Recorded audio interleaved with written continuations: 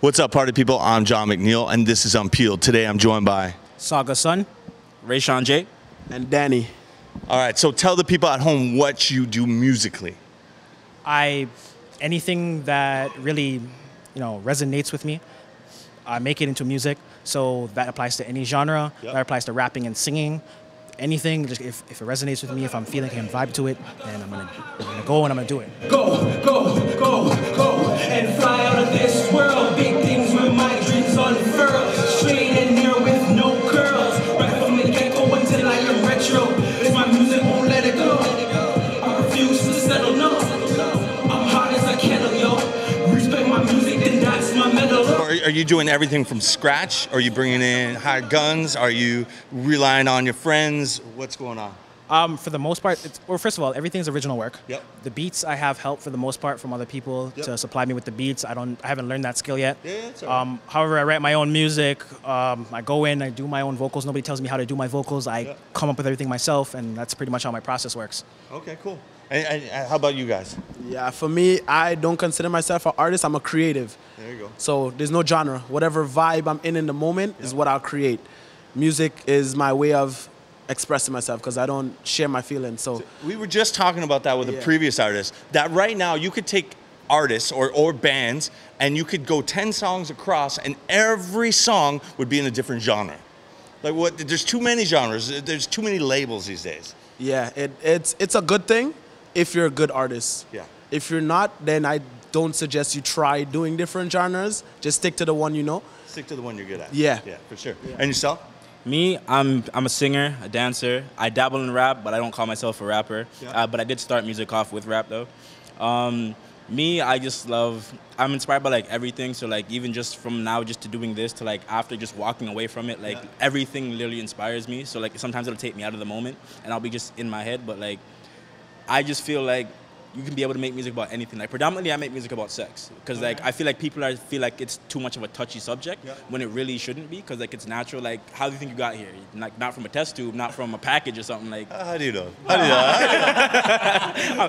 if you are, I apologize. But, yeah, you know what I'm saying? So I try to, make it more, fun. So, music more, dance-like. So I'll talk about anything as long as you can, dance to it, have fun with it.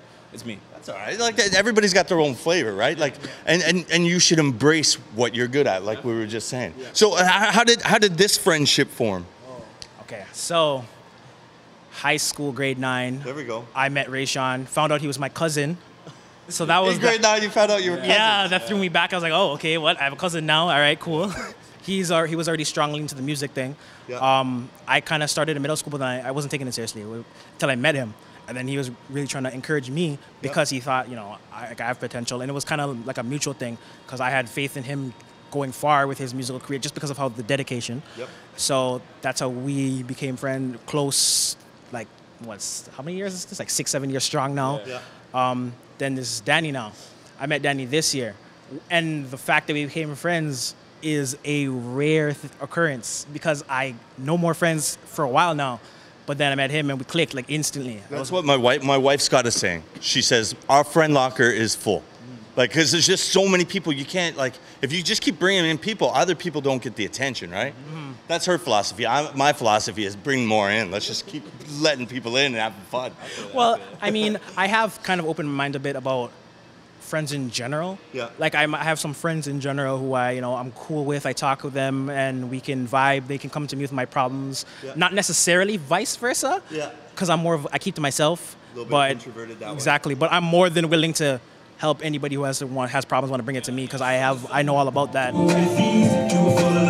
Never for the cheese, do it for me. Gotta thank God, He blessed me. He blessed me. Do it with ease. You gotta do it with ease. Do it for the love, never for the cheese. Do it for me. Gotta thank God, He blessed me. He blessed me. Do it with ease. What's coming up musically? What can people expect? What should they look for? October 5th, my single drops on all streaming platforms. It's called NF/Never Fail.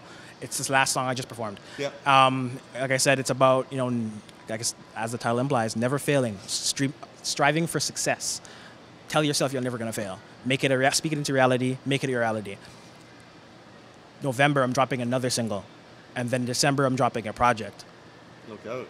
Exactly. And I'll have a couple videos here and there that will pop up as well. So just pay attention. My social media at Saugasson. Everything's for me is at Saugasson. I claim that name. Nobody else can claim that name. That's me. Period. Go just, you know, and you'll find all my stuff there, all my updates. I try to keep everybody updated on my social media and stuff like that. And yeah, that's pretty much awesome. Thank you. And congratulations tonight. Thank you. Yeah. Best hip hop award. Yeah. Best artist.